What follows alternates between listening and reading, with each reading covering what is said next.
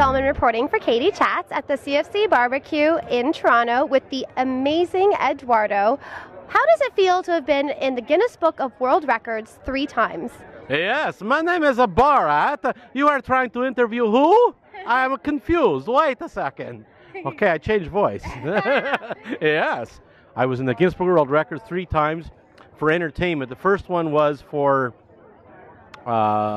we did the Michael Jackson dance Thriller. 22,923 people in 23 countries all around the world danced Thriller at the same time, and I was one of those people. Wow. That's one of my records. Cool. And what were the other 2 times? The other 2 was for a song called Macarena. I'm in that one too. There was 6,000 people simultaneously danced Macarena. Wow. And the third one was for the most hugs in 1 hour. And I was in that one too. Oh my goodness. And how many hugs were there? I don't know. I couldn't count. There was a guy who was sitting there with a mark, click, click, click, click, click, click. And tell me, how many voices as an impersonator can you do? I do probably 50 or more. I don't keep track of them all because I also do dialects. I mean, I do all the characters from the Bugs Bunny show. From Bugs Bunny on, you know. What's up, Doc? Come in the air, frog. And don't forget Cookie Monster, too.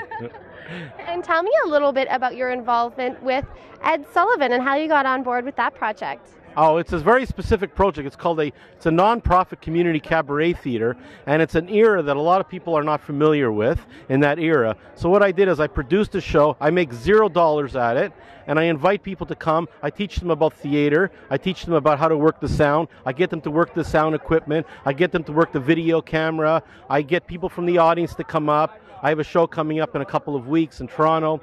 We're going to do a Jackson 5 tribute, and the people who are doing it are from the audience, and they come up.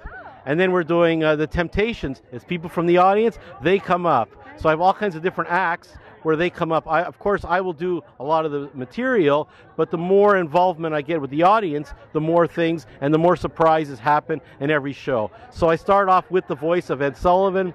Of course, I do the Beatles tribute. We do Elvis Presley. I do Neil Diamond. I do the comedians, Jackie Mason, Rodney Dangerfield.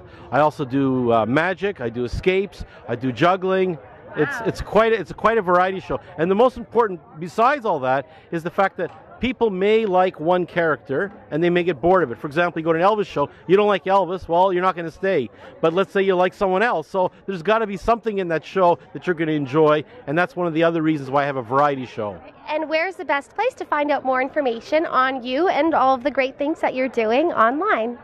You can go to my YouTube site, which is youtube.com/Casinorama. I picked that name because it's easy to spell. Casinorama, Casinorama.